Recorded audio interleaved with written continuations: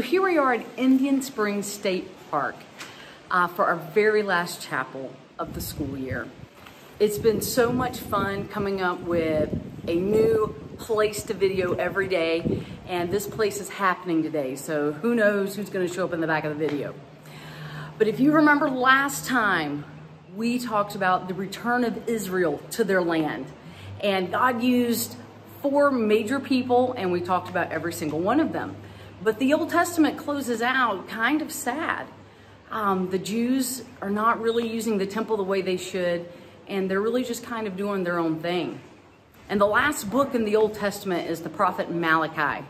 And Malachi came alongside Nehemiah and shared his frustration and just said, you people are people of stone hearts. But I appreciate the truth that Malachi gives. In Malachi 3:6, for I, the Lord, do not change. Therefore you, O sons of Jacob, you are not consumed. See, we know God has a plan. And it doesn't matter if his people are not faithful. God doesn't change, and God's will be done. And because of that, he's not going to destroy them or give up on them. He's still bringing about the Messiah through the Jews. Nehemiah and Malachi close out the Old Testament. And for 400 years, God goes silent. We don't hear from him through a prophet. He doesn't send an angel. He doesn't even drop a sticky note from heaven. Nothing. And we call this the 400 years of silence. Yes, very creative title, I know. But even though we don't hear from God, God is working. God is setting the scene for the Messiah to show up, the hero to show up in the story that he has been writing. And you know, that's a lesson that we need to remember in our own lives every day. God's always working. Even when you don't hear from him, even when it feels like your prayers are just hitting the ceiling, he's doing something. He is always working. And that's true in this time in between the Old and New Testament. Not long after the Old Testament closes out, a newer, more powerful empire comes in and takes over, the Greeks. Now, the Greeks wanted everybody to know Greek. Every educated person knew the language, which really helped out when you were traveling within the Greek Empire. And things were good under the Greeks until Antiochus came along. Now, he came in and told the Jews that they couldn't worship the one true God anymore. They had to worship the Greek gods. They couldn't make animal sacrifices. And he actually took God's temple, sacrificed a pig to Zeus. Oh, so many of the Jews were outraged. They wanted to revolt. Unfortunately, some of the Jews, they just kind of went along with it. They gave up their belief in God and gave up anything supernatural. Well, one of the families that were outraged by what the Greeks were doing was the Maccabeus family. They led a lot of revolts against this Greek empire that had come in and taken over. Matter of fact, they call these revolts the Maccabean revolts. And Israel had fought for its freedom and won. And as they were getting ready to rededicate the temple to God, they only found 1 day's worth of oil to burn the lanterns. And so they asked God, we're trying to rededicate to you. You'll have to take care of the rest. And as the story goes, that 1 day's worth of oil lasted 8 days. Now, this may sound a little bit familiar, but this is why the Jews celebrate Hanukkah. They remember the Maccabean revolt and how God brought his people out of slavery once again. And for about 100 years, the Jews were free. So while the Jews are enjoying their freedom, there's another powerful empire coming through and taking over everything. The Roman Empire. Now, the Romans did come in and make improvements to the temple. You know, the one that Zerubbabel built. They made it bigger and a little bit more glorious. But something that the Romans were really known for were building roads. See, they wanted to be able to connect everything that Rome had taken over. These roads were so well built, a lot of them are still around today. As I'm walking around here at Indian Springs, I feel like I'm walking on the Roman roads. How do you like that Roman road, Clark?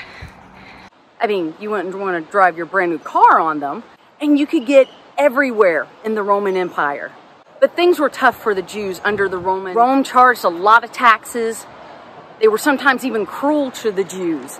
They would raid their villages and take things that weren't theirs. And so some of the Jews wanted to revolt against the Roman Empire. We call them the Zealots. Also in this time, we still have the Jews that had given up on their belief of God and supernatural things. But then you have Jews that go to that other extreme. They knew God's law so well and wanted everybody to follow God's law that they actually made up laws for the laws. You know, don't work on the Sabbath day. They actually had rules about how far you could walk and what you could do. But this hardship under the Roman rule caused the Jews to look to God for hope. It made them remember that God had promised to send a Savior, someone to rescue them.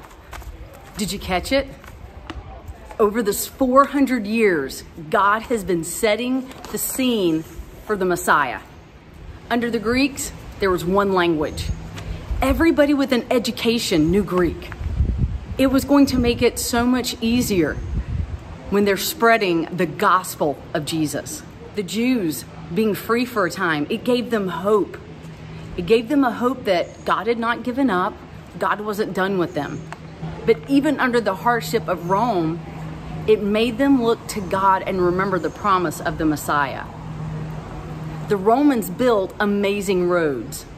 Again, when it was time for the gospel of Jesus to go out, it was going to make it so much easier for them to travel. The 400 years of silence is broken. When God speaks to a priest and tells him, your wife is going to bear you a son and you're going to name him John. We know him as John the Baptizer. And then not long after that, an angel came to a young lady in Nazareth and told her, you have found favor with God, and you're going to bear the Son of God, and he will be known as Emmanuel, God with us. We know him as Jesus. This is what the whole story's been leading up to. Jesus, hope for the world. God has been setting the scene for Jesus to show up, the hero of the story. And for 33 years, he lived on this earth. But he wasn't what people expected. He didn't come just to free his people from the Romans. He came to free them from their sin. He didn't come just for Israel. He came for the whole world. See, Jesus wasn't just a good teacher.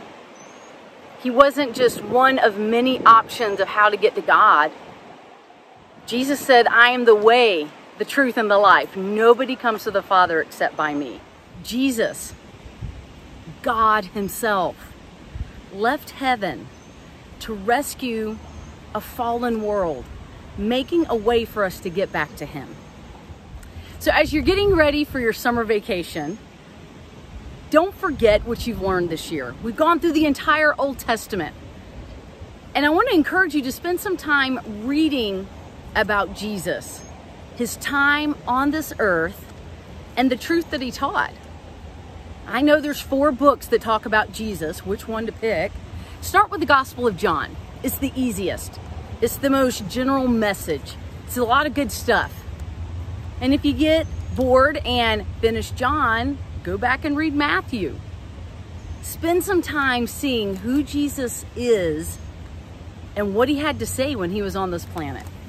Well, Clark and I have enjoyed our 9 weeks going through the Old Testament with you. So, Clark, you want to tell everybody to have a good summer? Have a great summer. We miss you, and I can't wait to see you next year. Bye. Clark's going to leave you with a virtual high five. Now, Indian Springs is actually named because there's a spring here.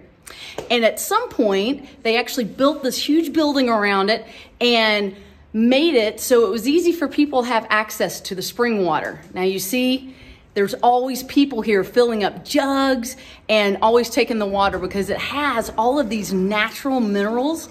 Now when you come down here, it kind of smells like boiled eggs. That's the sulfur. So if you come to Indian Springs, you have to at least try the water once. So in celebration of the beginning of summer, Clark Kent and I have some Pringles that we're gonna down. and make a mess with my car, apparently. He doesn't speak to a prophet with a message.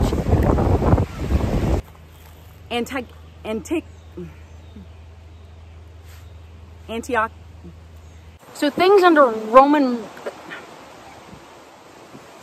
under Roman leadership